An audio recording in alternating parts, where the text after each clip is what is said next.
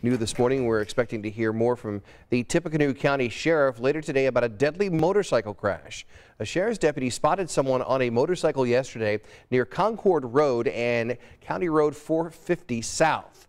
That rider sped past the deputy going about 85 miles an hour.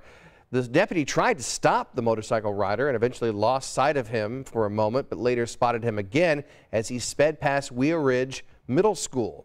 And later, that motorcycle crashed near County Roads 150 East and 450 South. The person on that motorcycle died at the scene. No word on his identity.